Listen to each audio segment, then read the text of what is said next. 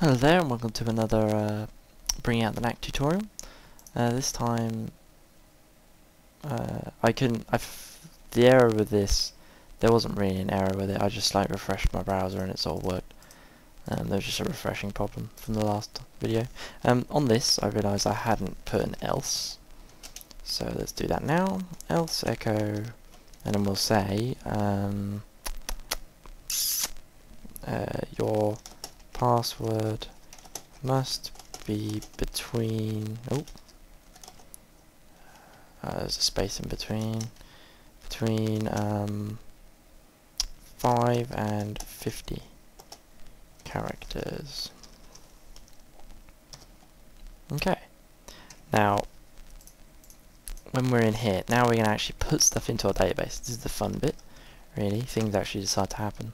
Now, what we're going to do, we're going to tab a little bit. We're going to say, so this is, so if they click submit, if they've put something in username, full name, username, password, if their password equals their repeat password, if their username is less than 50, and their full name is less than 50, if their password is less than 50, but more than 5, then we're going to say input into the database. So we do that by saying $insert. Then we go equals, and then we do that, I believe, and then we will say insert. Now this has to be in capitals. Oh no, what am I doing? Alright, we say MySQL underscore query. I think that's right. Oh, we'll see. Insert into, and then we say the name of our database. So our database was users. So insert into users. Remember, it's case sensitive. Is it users or user? Users. Insert into users values, and then we do brackets, and we say double quotes like that, and then comma, then double quotes, comma, double quotes, comma, double quotes. Okay, now the first one starts for, so this keeps going on infinitely, but because we only have 4 fields, yeah, we have 1, 2, 3, 4. So the first one always means, so it goes from top to bottom. So ID, full name, username, password. So we're going to say, ID does it on its own, so we don't need to do that. And in here we're going to say $username. So whatever they put into the box down here will go into the database like that. Actually, that may have to be single quotes. Not entirely sure. Let's just do double for now. Any errors we can work out later. This will be $password. Oh, okay. Alright, I've done it wrong, because full name is first, so we'll just add another one up here. And then here is $full name. I always forget about full name. Oh, whoa, and spell it wrong. Alright, full name. Now, here we'll close, and semicolon. Always remember your semicolon. Okay, now, basically that's that. And we'll also say, and now underneath we'll say if insert, or I know, we'll do an or die. So down here, or die, it didn't work. Sad face. Actually, I'm not doing sad face. Brackets mess everything up. It didn't works. It didn't work. Okay. Blah, blah, blah, blah, blah, blah, blah. Okay. Let's see how we go. Alright. This may be horribly wrong. I may have done everything wrong, but let's just see how it goes. 1, 2, 3, 4, 5. 1, 2, 3, 4, 5. I push 6. 1, 2, 3, 4, 5. Okay. Submit.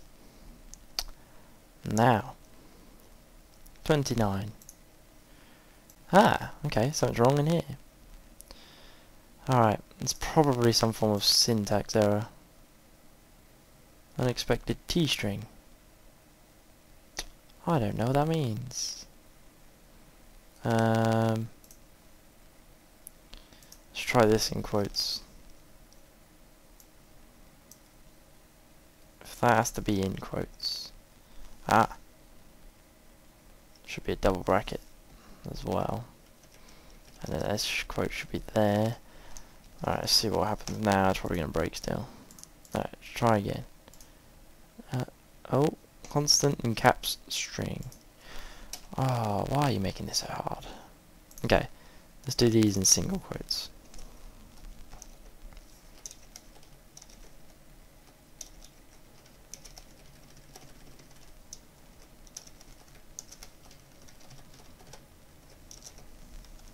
Okay, please work now. That looks promising. Alright, let's try. Nathan, the neck. 1 2 3 4 5. 1 2 3 4 5. Submit. Okay, now we didn't get anything because I didn't really say. I just said it didn't work. I said say it doesn't work if it doesn't work. Other than that, so let's look in users and browse. It's me, and that's that. Ah, now the password.